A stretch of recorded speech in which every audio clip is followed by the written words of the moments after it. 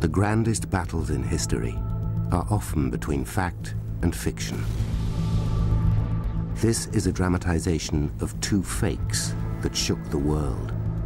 A radio play that convinced America the Martians were invading, and the publication of the diaries of Adolf Hitler, the biggest gamble in the history of journalism.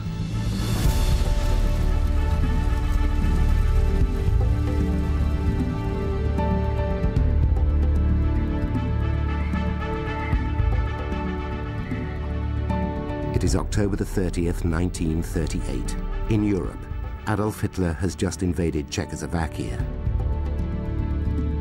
In Britain, the world's first radar system begins full operation. In America, the House Un-American Activities Committee is established to investigate behavior deemed alien to the American way.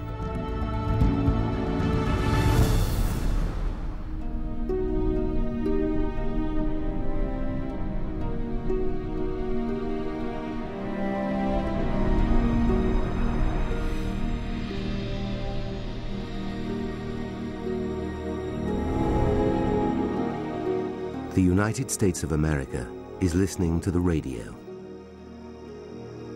It's the day before Halloween. 10 million radio sets have been sold since last year. Radio is a phenomenon, a source of live news coverage. Last year, it brought listeners live reports of President Roosevelt's second inaugural speech and the Hindenburg airship disaster. Right, from the top. At a radio studio in New York, Howard Koch, a 35-year-old lawyer turned playwright, is feverishly completing the rewrites for a play he has been working on for the last 6 days. While he reads it, let me remind you that we are speaking. The deadline is looming. Princeton, New Jersey. While Koch works, actors, technicians, and musicians around him are rehearsing. They have only 30 minutes until their live broadcast. But their 23-year-old director and star is still not happy with script or performance. All right, we're going to take this from the top, and this is the Mercury Theatre right? on the air. From the top. From the top. Just a moment, ladies and gentlemen. Someone has just handed Professor The company was created last year by the 36-year-old producer, John Houseman. I'm sorry, John. Just let me finish. The more you interrupt me, the longer it's going to take. John, please let him finish. All right, Carl, we're going to take And this a brilliant writer-director-actor from Wisconsin, Orson Welles. I've never missed anything. All right, Howard, there's only one thing about this monologue. I think you have too many synonyms for the alien craft. It should just be a thing. All right, Frank, one more time from the top. Yet to be a famous name, Welles is already turning heads in the theatrical world. He has been writing and directing from the age of 10. Both his parents had died by the time he was 16, giving the young prodigy a drive and independence that was to see him conquer the New York stage with his Macbeth by the age of 21, only 2 years ago.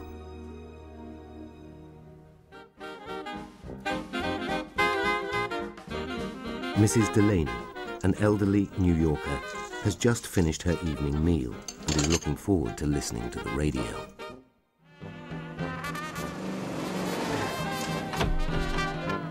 "77 miles away, Maisie Curtis has just said goodnight to her fiancé. Well, hello, hey, Maisie. How was your day? Were you parking? Mind your own. Maisie and her two sisters settle down to a pleasant evening by the radio. What is this you've dealt me here? It's what you got dealt. Don't look at my card.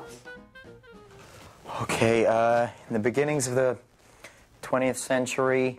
Last week, Wells' company presented Around the World in 80 Days by Jules Verne. I got the first scene, sir. No, scrub that. Maybe the Martians... This week, I don't know. in 10 have you got minutes' that? time, they will start performing their adaptation of H.G. Wells' War of the Worlds. Within 2 hours, Orson Welles will be a household name. Published in England 40 years ago, the science fiction fantasy describes how an alien invasion destroys most of Surrey and parts of London before a bacteria finally kills off the Martian invaders. The novelist H.G. Wells, now 72, sold the US radio rights to Orson Welles earlier this year. No, faster, just a little bit. Howard Koch has been working for the Mercury Theatre for a month. The young writer is paid $75 a week, a sum Wells and Houseman have balked at. All right, from the top, please. To supplement the meagre wage, Koch has managed to claim the copyright in all his scripts. Presented with this project last weekend, he is worried. I realized I could use practically nothing but the author's idea of a Martian invasion and his description of their appearance and their machines. In short, I was being asked to do an almost entirely original hour-length play in 6 days.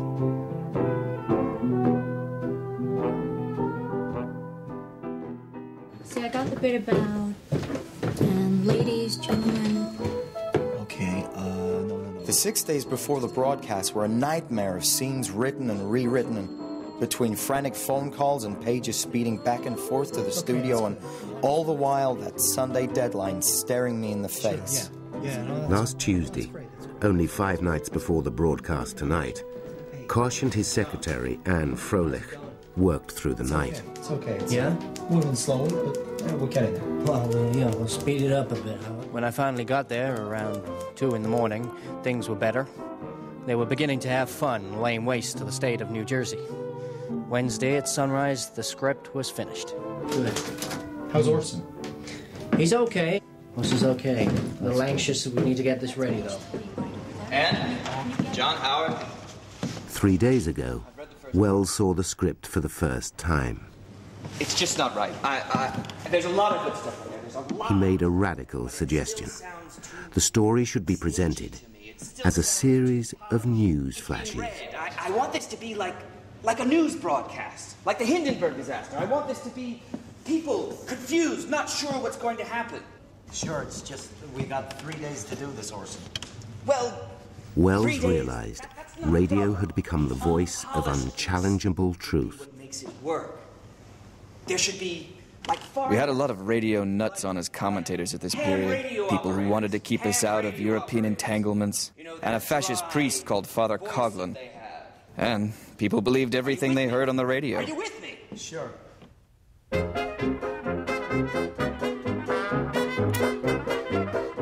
Orson has been working on the show since noon. This morning, he was rehearsing his stage production of Danton's death. He is eager to complete War of the Worlds and to get back to rehearsing tonight. As usual, he drinks a flagon of pineapple juice and prepares for the start.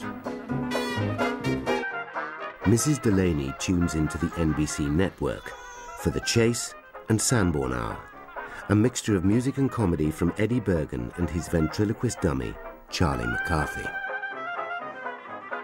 While he reads it, let me remind you that we are speaking to you from the observatory. Davidson Taylor, the CBS executive in charge of Wells's show, is nervous. He is still not convinced War of the Worlds is anything but an audience loser. It's not good, John. Hey, John, I'm worried.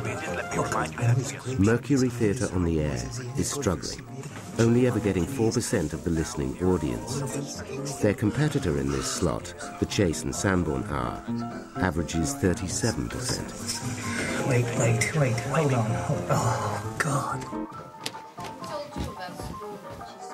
Maisie Curtis and her family are happy to be free of the usual dire news from Europe. In the last weeks, listeners have followed the rising threat of Nazism. Only 4 weeks ago, Adolf Hitler invaded Czechoslovakia, and America is bracing itself for war. This evening, all is calm. So far. 8 p.m. The show begins. The Columbia Broadcasting System and its affiliated stations present Orson Welles and the Mercury Theater on the air in The War of the Worlds by H.G. Wells. Exhausted, Kosh heads for home.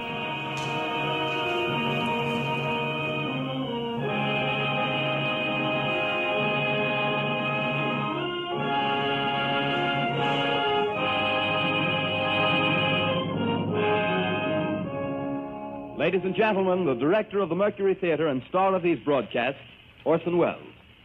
We now know that in the early years of the 20th century, this world was being watched closely by intelligences greater than man's. And yet as mortal as his own. We know now that as human beings busy themselves about their various concerns,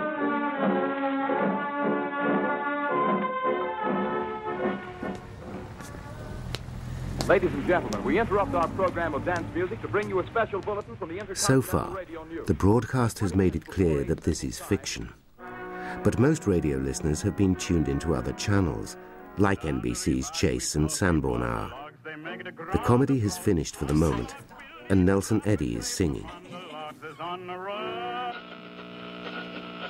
This is usually the time people like to start channel hopping for something new. We now return you to the music of Ramon Raquello, playing for you in the Meridian Room of the Park Plaza Hotel, situated in downtown New York. I am gonna go. I'm gonna ask. For the next 7 minutes, listeners start turning their dials. And now a tune that never loses favor. The ever-popular Stardust, Ramon Raquello and his orchestra.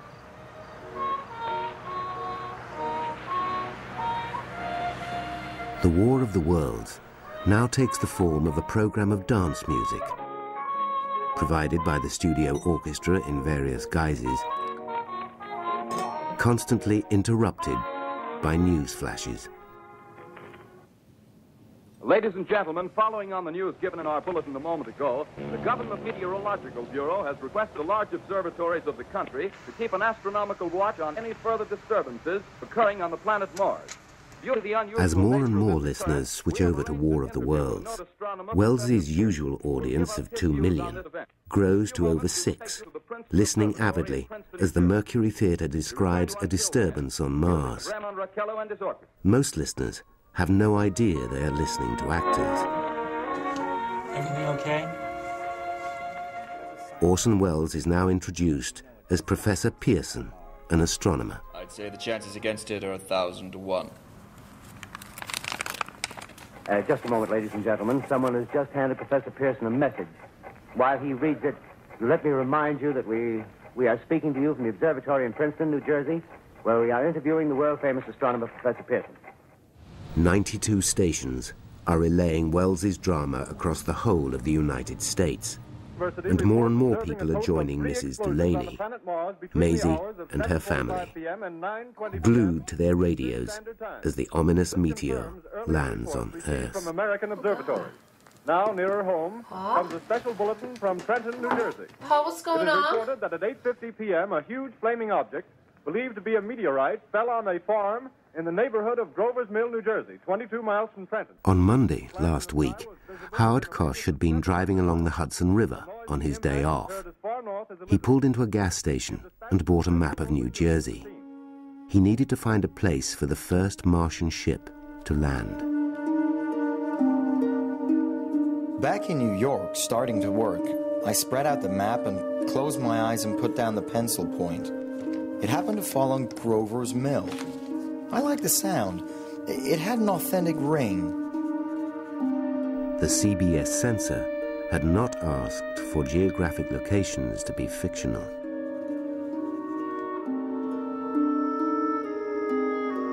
Can you hear it now?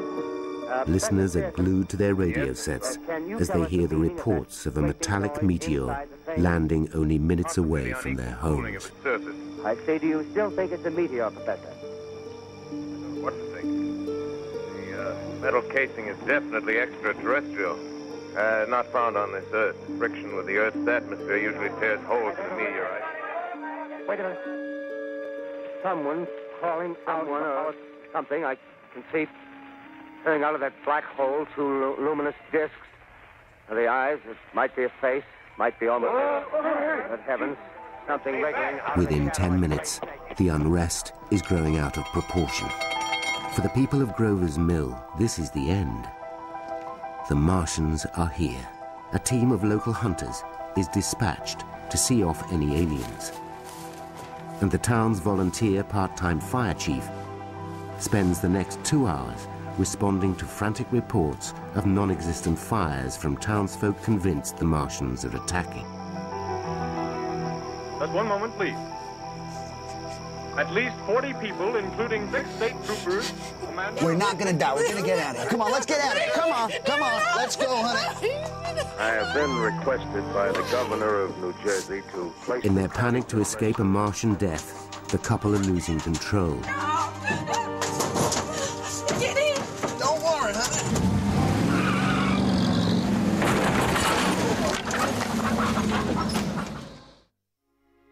What? It's standing on legs, actually rearing up on a sort of metal framework. Now it's reaching above the trees and The panic grows, and the fear spreads from the East Coast to West. Ladies and gentlemen, I have a grave announcement to make. Incredible as it may seem, both the observations of science and the evidence of our eyes lead to the inescapable assumptions that those strange beings who landed in the Jersey farmlands tonight are the vanguard of an invading army from the planet Mars.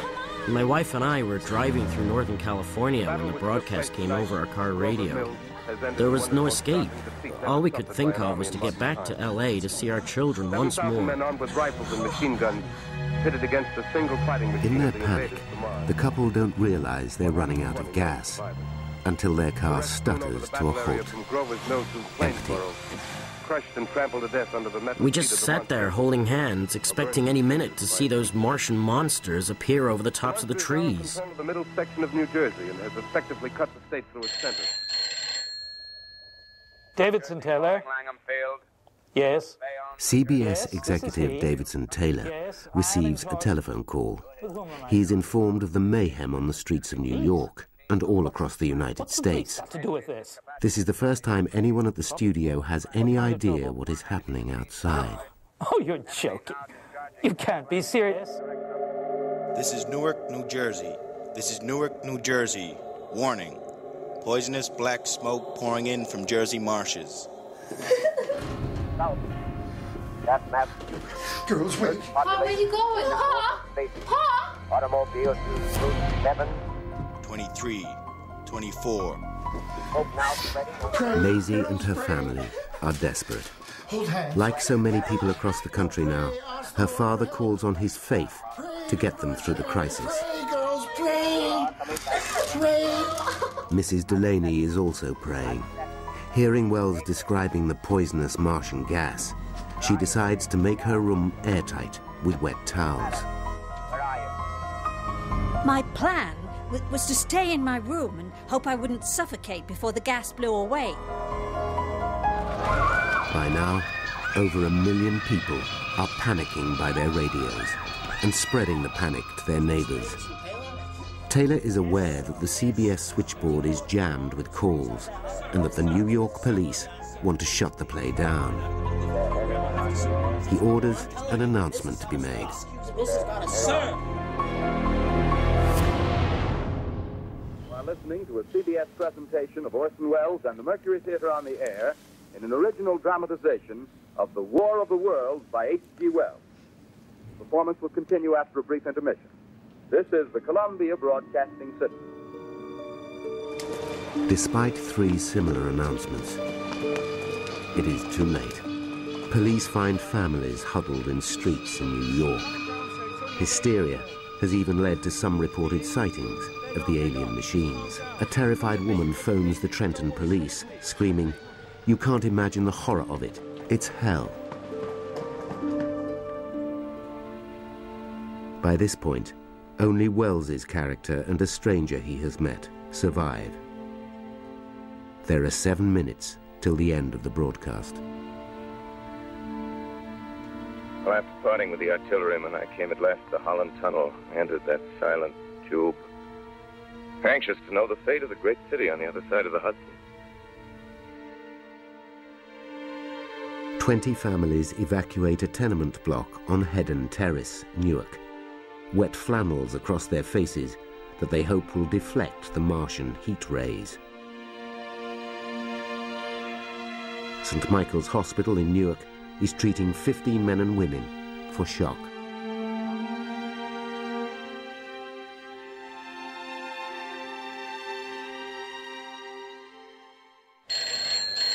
The play draws to its end, concluding with the Martians being destroyed by common bacteria. New York Police Headquarters send out an urgent teletype to all receivers. Station WABC informs us that the broadcast just concluded over that station was a dramatization of a play. No cause for alarm.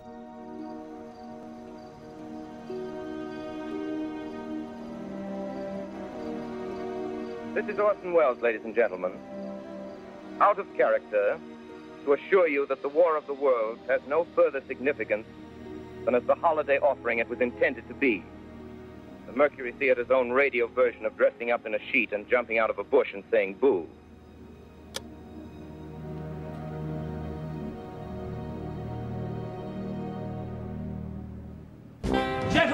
Back at CBS, the panic continues.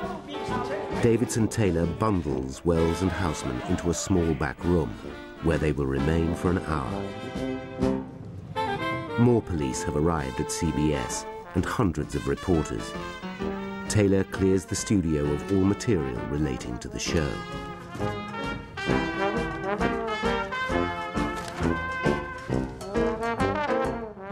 Finally let out, Wells makes his way quickly to the Comedy Theatre, New York, for a nighttime rehearsal of Danton's death.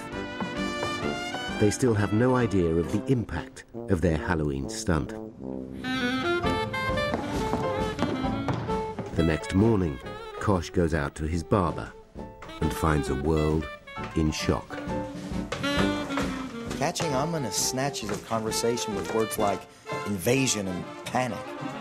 I jumped to the conclusion that Hitler had invaded some new territory and that the war that we all dreaded had finally broken out. The New York Times gives Kosh the real story.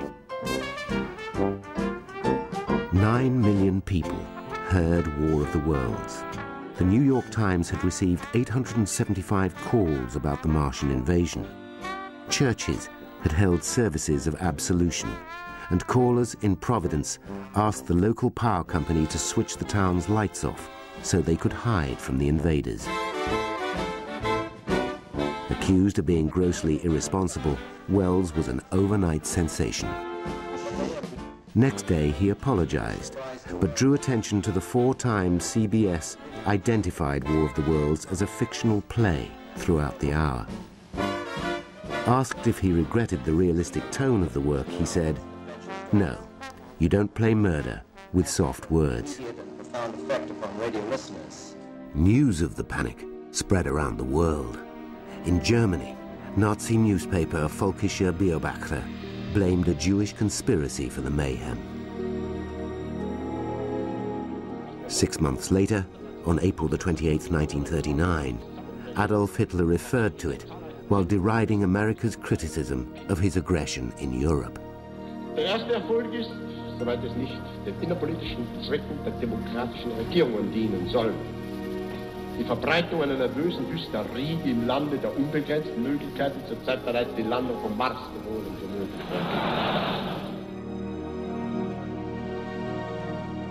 As a result of War of the Worlds, Orson Welles signed a contract with RKO in July 1939 and made his cinematic masterpiece, Citizen Kane. Howard Koch went on to win an Oscar in 1944 for his screenplay for Casablanca. So goodbye, everybody, and remember, please, for the next day or so, the terrible lesson you learned tonight. That grinning, glowing, globular invader of your living room is an inhabitant of the pumpkin patch, and if your doorbell rings and nobody's there, that was no Martian, it's Halloween. April 1983. In France, 41 Soviet diplomats and journalists are expelled for spying. In America, President Reagan has just announced plans for the Star Wars nuclear defense system. In Bolivia, former Nazi Klaus Barbie has been arrested and deported for war crimes.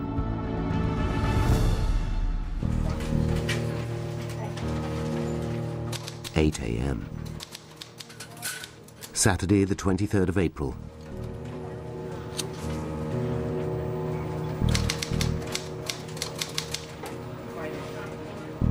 Magnus Linklater is an exhausted man. The 41-year-old features editor of the Sunday Times has been working all night, preparing the biggest story of his life. But Linklater needs to make an urgent phone call.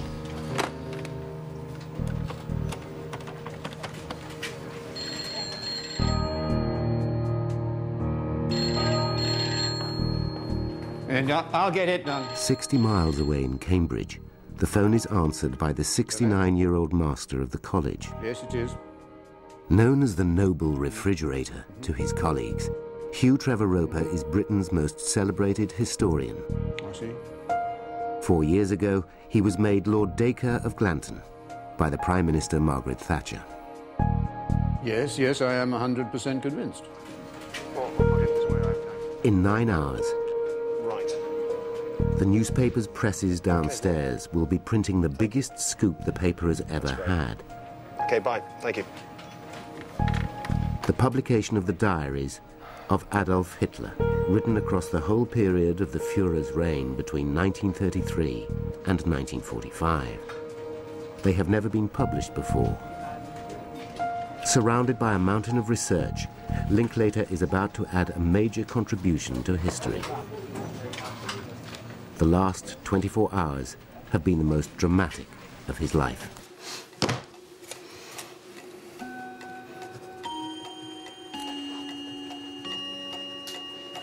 Yesterday morning, Hugh Trevor Roper completed 3,000 words for the Sunday Times on the discovery of the diaries.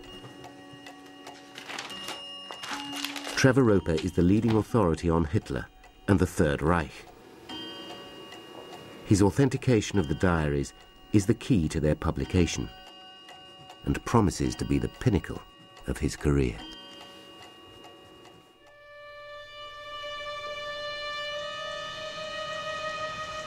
A chemist in the Bad Ems forensic laboratory, Dr. Arnold Rentz, is completing final testing on an extremely sensitive case.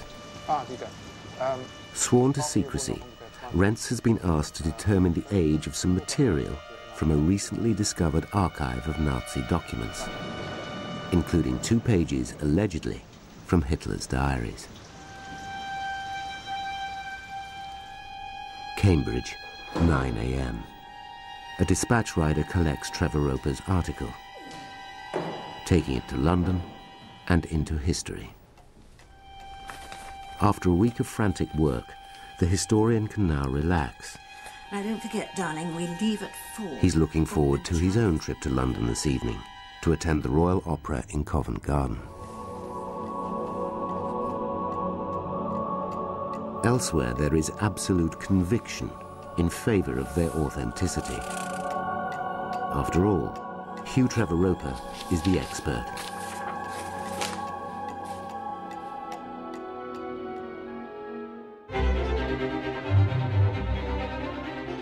Flown to Zurich at the request and expense of the Times newspaper group, Trevor Roper had been taken to a vault in the Swiss Handelsbank.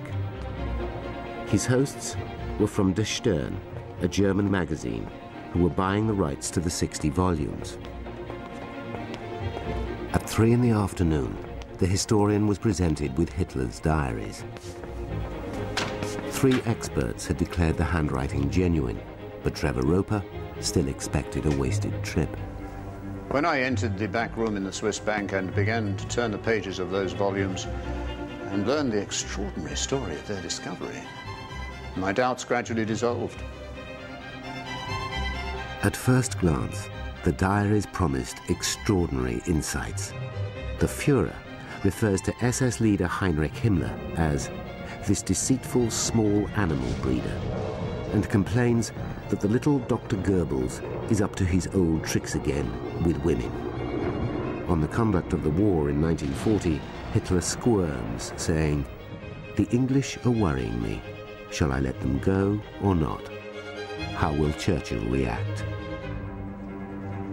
Trevor Roper knew he had a very limited time to examine the books.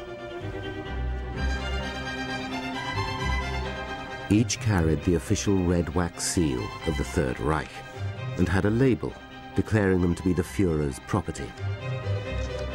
But Trevor Roper was not fluent in German, and he failed to notice that Hitler's initials on the covers were not in fact AH, but FH.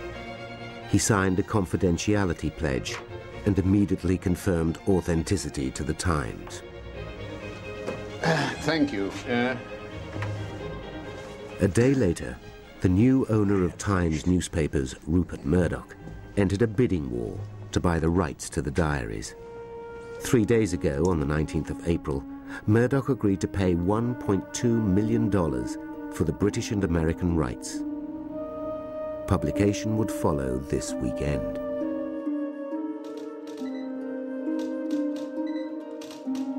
Noon. Dr. Rentz types his report on the material he has tested. Though the diary pages could be the right age, he has only been able to inspect 2 and would not swear to authenticity.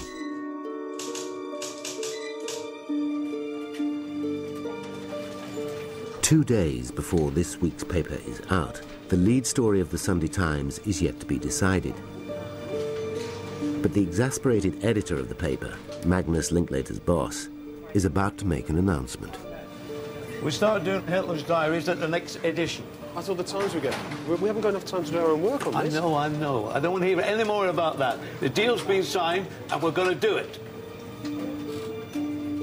Linklater is convinced they're heading for a fall. 4 months ago, before Christmas, Linklater had been notified about the existence of the diaries by right-wing historian David Irving. It appeared the diaries were part of a huge Third Reich archive. The discovery of a German journalist, Gerd Heidemann. After further investigation, Irving concluded Heidemann was unreliable and that the whole collection was dangerously polluted with fakes. Linklater steered clear. The Berlin Wall divides Germany at this time, with East Germany controlled by the Soviet Union. There is a vibrant trade in Nazi memorabilia, but only through the secretive channels of the black market. The Soviet East German government has banned the export of artifacts made before 1945. With no chance for official checks, the number of forgeries is vast and uncontrolled. Ist meiner Meinung nach eine Fälschung. But the German magazine is at this very moment facing a warning. In Koblenz, Dr. Rentz gives another forensic scientist his worrying conclusions. Keen to push ahead with the scoop, de Stern has agreed to further tests. But they won't happen till after German publication begins on Monday. Bitte. Auf Wiedersehen. Only the journalist Gerd Heidemann, who has received over 5 million Deutschmarks to purchase the diaries, knows of their source. De Stern invites the world's media to a massive press launch on Monday. The forensic results are not relayed to Rupert Murdoch in London.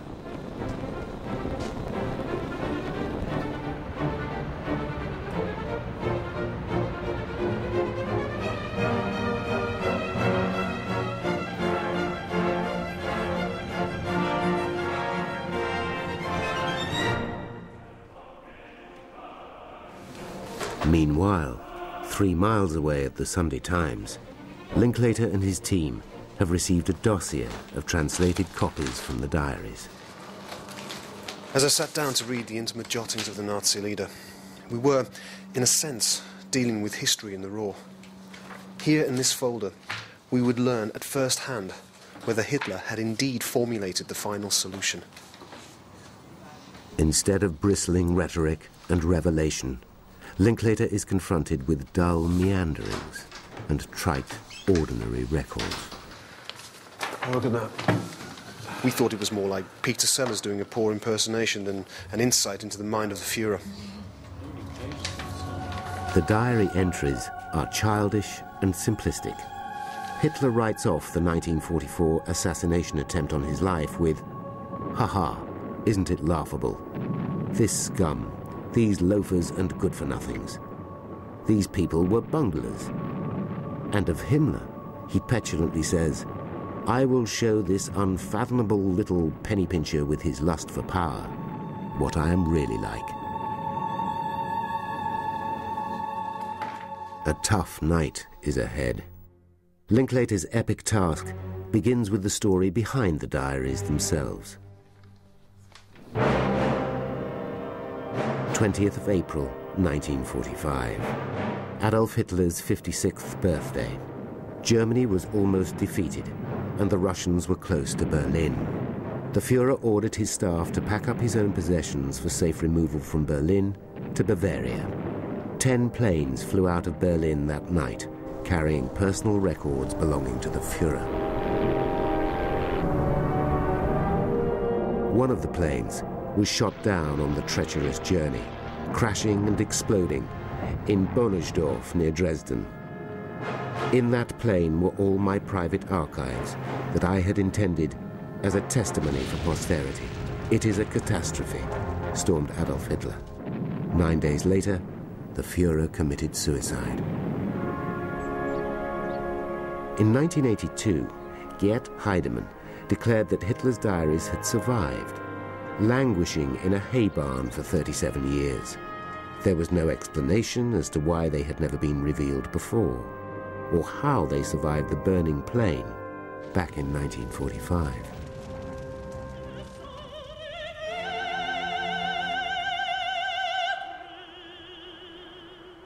There had been no forensic evidence. No surviving Nazi had ever mentioned Hitler keeping a diary. And in fact, it was understood Adolf Hitler hated writing by hand. The palsy he suffered as a result of Parkinson's disease would have made writing physically uncomfortable for the Führer. Trevor Roper is suddenly questioning why no German academic has been allowed to see the material. He is also wondering how the 60 volumes could have reappeared so suddenly. The historian is panicking. His reputation now rests entirely on his authentication of the diaries.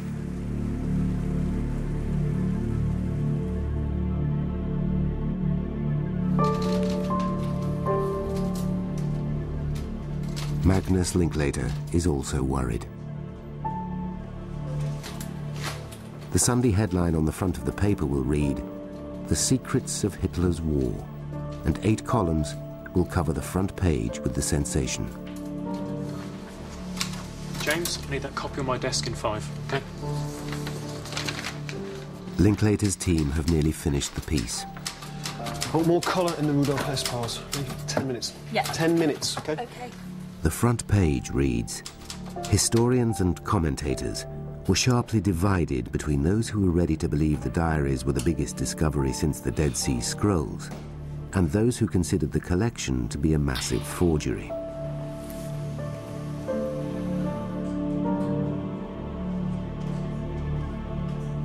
Everything rests on the authentication of the paper's key expert, Hugh Trevor Roper.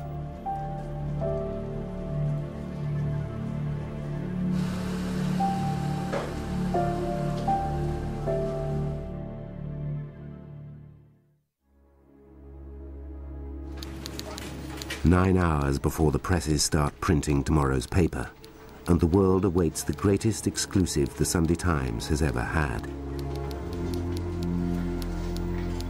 Today's edition of the Times carries Hugh Trevor Roper's essay of endorsement, and the chance to halt tomorrow's publication of the diaries is rapidly disappearing.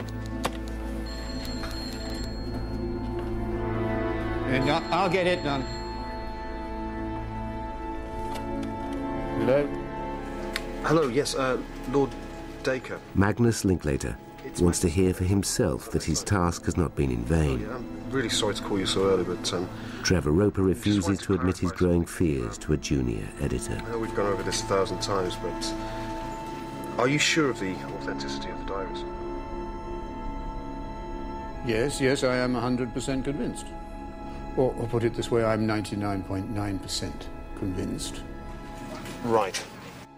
Magnus Linklater will soon realize the vast difference between 100% and 99.9%. Okay, well, thank you. Very good. Hugh Trevor Roper is convinced he has made a fool of himself. He picks up the Morning Times to be confronted with his authentication essays spread across 6 columns. His gloom and embarrassment deepen. The hitherto accepted idea that after his release from prison he had stopped writing by hand is a myth. In fact, we must envisage him every night after he had apparently gone to bed, sitting down to write his daily record. Clear-sighted though he could be, Hitler was never one to yield to inconvenient evidence. Magnus Linklater has heard the authentication with his own ears. He starts to relax.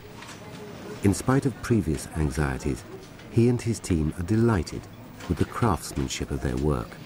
I've changed the last 3 pars on this, I think. Last-minute changes are discussed with Philip Knightley and the job is almost done. Fine. 8:30 a.m.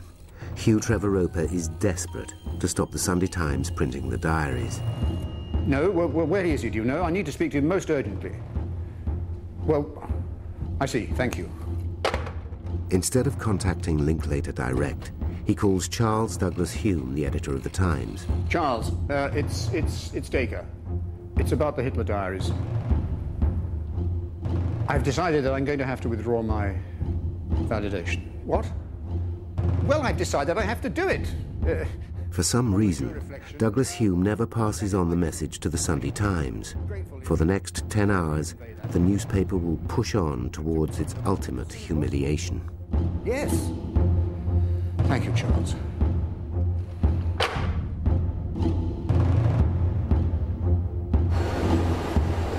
The presses downstairs are printing 1.4 million copies of tomorrow's edition of the Sunday Times. The Secrets of Hitler's War is a headline none of them will ever forget. The first copies have been sent up to the editorial office. This is the moment of triumph, in spite of the cynical reports from other newspapers that the diaries are fake. They're all going to jump up and down on that bloody question. Christ, let them! We could splash this for weeks. Joining Frank Giles for a celebration drink, Linklater and Knightley are aware of the challenge from other papers. We could get Dacre on it again. That's a good idea. Firm things up. Could work. Next week, a rebuttal in black and white. Oh. Frank Giles decides to phone their key expert, the man who has made publication possible and reliable. Hello, Hugh. It's Frank here. Yeah. Look, the Observer are doing a piece on this authenticity angle. And I just wondered if you'd like to do a scholarly, detailed piece rebutting. What was that, Hugh? Yeah, I know, Hugh. We all have our doubts from time to time. Oh, but Hugh, surely your doubts are not strong enough to make you do a complete 180-degree turnabout? Oh, I see. You are doing a 180-degree turnabout.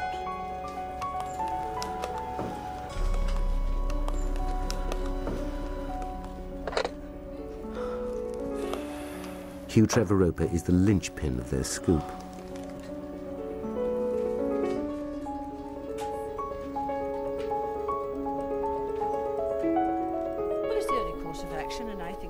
Trevor Roper feels happier now.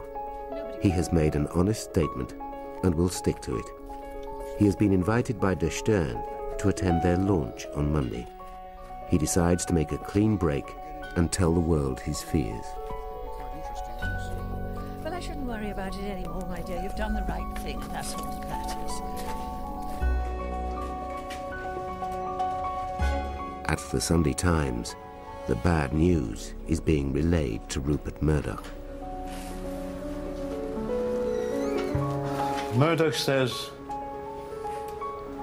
publish.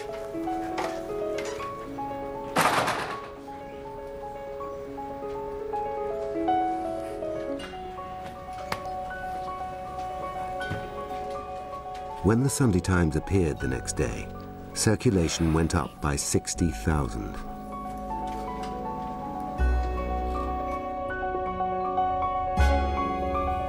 At the De Stern press conference in Berlin on Monday, Trevor Roper claimed the diaries could not be authenticated and that he was not supporting the publication.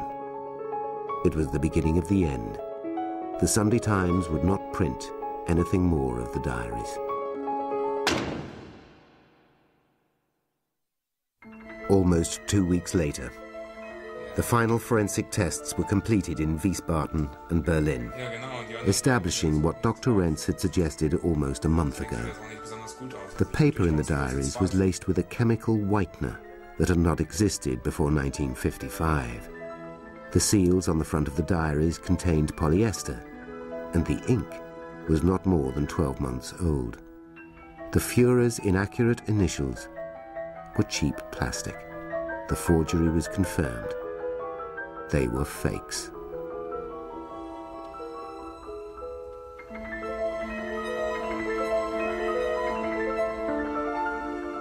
Within 3 weeks, a 45-year-old East German art forger, Konrad Kujau, admitted he had written all the diaries 5 years ago and had sold them with Gerd Heidemann to De Stern. Both men were sent to prison for fraud in July 1985. Within a month, the reputation of the Sunday Times was in ruins, and in June, editor Frank Giles was fired by Rupert Murdoch. Magnus Linklater survived the embarrassment, eventually moving on to edit the Scotsman newspaper. Hugh Trevor Roper was a laughingstock. Plagued by the press, the peer was later forced to admit publicly, "It was my fault." Trevor Roper remained the master of Peterhouse College in Cambridge for another 4 years and died in 2003. His reputation was never restored.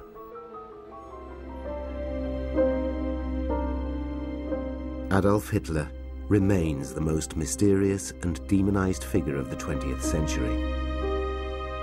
Though more than 1,000 books have been written about the dictator, the world has no record of the day-to-day thoughts of the mind that ruled Germany for 12 years, instigated the Holocaust, and started a war that led to 56 million deaths.